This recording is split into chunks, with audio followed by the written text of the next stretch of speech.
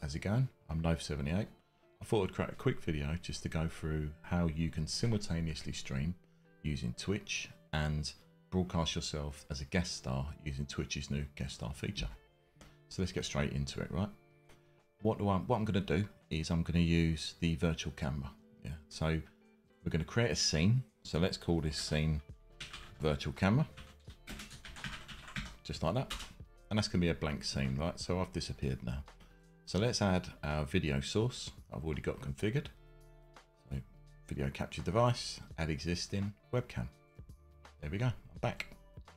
Make myself full screen, because why not? And then that's it. We've configured our virtual camera source now. So whatever you want to do here, however you normally have your camera set up, that's fine. You do that in this scene, and that's what we're going to be using to broadcast to guest star. So we're going to click the cog to the right hand side of the start virtual camera. And we're going to select scene, and we're going to select our newly created scene, virtual camera. Click OK. Done. Now, before we click start, let's have a look at the guest star. So here we go. Here's Twitch guest star. Right. Now the reason we're doing this is you can't simultaneously use your camera in two pieces of software. It's an exclusive piece of hardware. So while it's exclusively being used by your OBS studio or whatever streaming software you use, you can't exclusively use it within Twitch guest star. So in this scenario, what I've done is I've selected OBS virtual camera. So at the moment there's nothing there because it's not running. So if we click start virtual camera, there we go. There's me, I'm on there. Now one of the things I've noticed is virtual camera flips it. Yeah, or actually to be correct is Twitch guest star flips it. Now you can correct that yourself if you want by just selecting flip horizontal. There we go. So now, even though you are backwards in your OBS studio, you're actually the correct way around in Twitch guest star.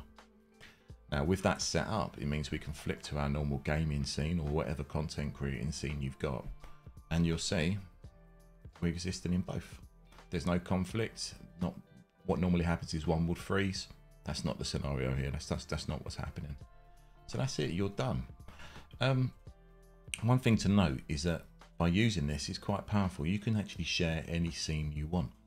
So if you wanted to not only share your camera source, you could actually share your entire gaming stream. So if you select your whatever source it is you normally have your content on, click OK. You'll see that that also is shared, but again, it's reversed. So you'd have to get around that. But yeah, and that's it. So hopefully that's been helpful. Hopefully that will make it a bit easier to create this content and appear as someone else's guest on their stream. If you have found this helpful, then please click subscribe.